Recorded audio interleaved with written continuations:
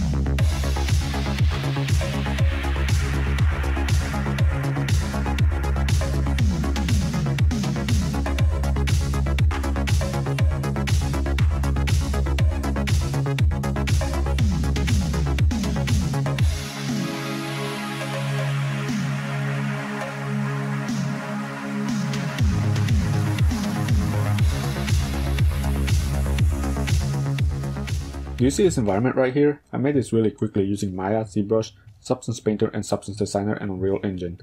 You too can make something like this really easily and in a short period of time. To make an environment like this one, all you have to do is make a few simple props, put them together in Unreal, and then simply add some lights and you're pretty much done.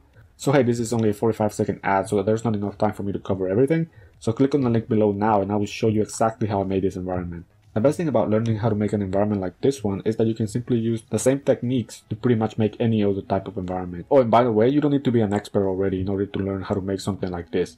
You can follow along without any prior knowledge.